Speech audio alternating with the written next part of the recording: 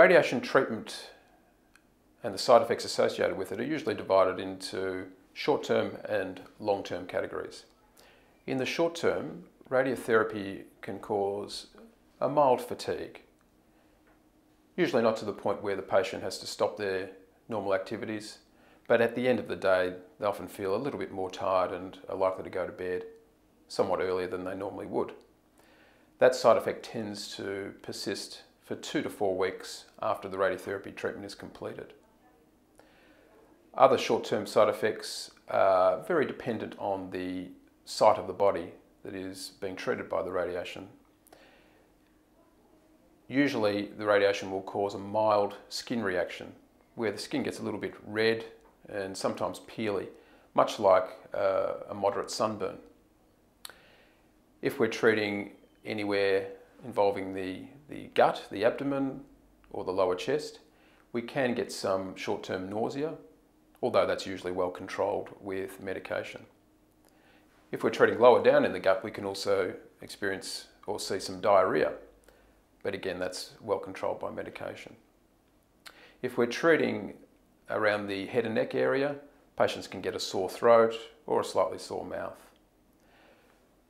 That side effect is usually self-resolving, and by a week or 2 after the treatment's finished, the patient feels quite normal again.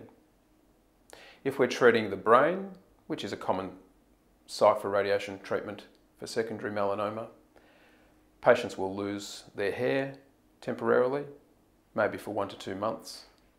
They also might find that they develop a little bit of a headache and some mild nausea, but that can be controlled with medications, as I said before.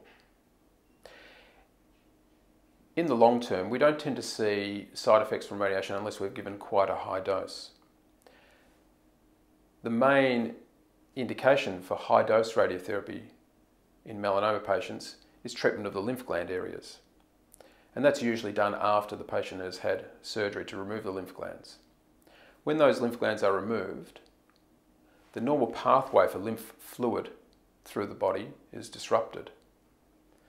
The addition of radiotherapy to those areas further disrupts the lymph fluid pathway by causing some scar tissue.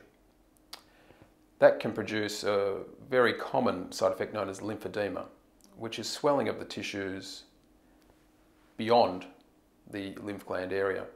The most common site that we see that is in the arm and around the chest wall region in patients who have had their armpit or axillary lymph nodes removed and then treated with radiotherapy. It's a side effect that is usually managed though by specialist lymphedema physiotherapists who design exercises and compression sleeves to reduce the fluid collection.